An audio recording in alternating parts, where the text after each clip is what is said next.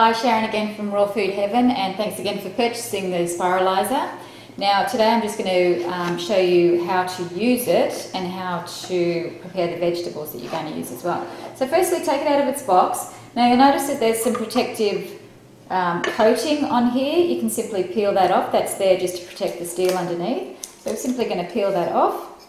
And you'll notice that there's the cap as well, so that's to help you when you're turning the vegetables.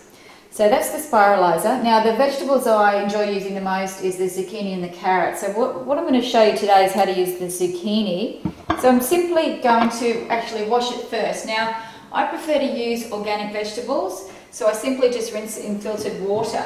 Now if you're not able to use organic veggies, sometimes you can use a tiny bit of detergent just to get rid of any excess chemicals that are on the vegetable. But as I said, I like to get them fresh from the organic markets.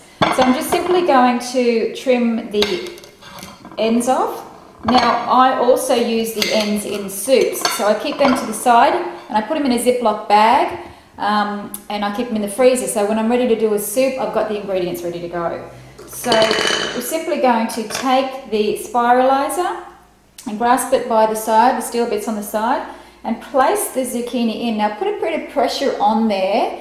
So it's just going to be like turning a pencil in a sharpener. So you want a bit of downward pressure as well at the same time as turning the vegetable. Okay, so then you simply just turn and out come the spiral.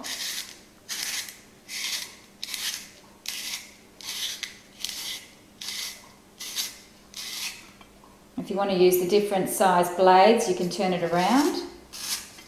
And you get more of the individual style noodles, and they're simply just going to fall on the plate, and see how easy it is to use. So as I said, as it gets further down you can place the cap on just to really get the most out of your vegetable and turn, or if you like you can just take it out from there and place that to the side. I'll just trim the edge off, and that can go in your soup bag as well for later on. So what you're left with is just the vegetables, and don't they look like fun? The kids are going to love them. So after you've spiralized your vegetables, the carrot is exactly the same process for the carrot or the yellow squash. So then you just take it to the sink, simply rinse it off, and you can place it in the dishwasher as well. So, very simple and easy to use. Thanks for watching.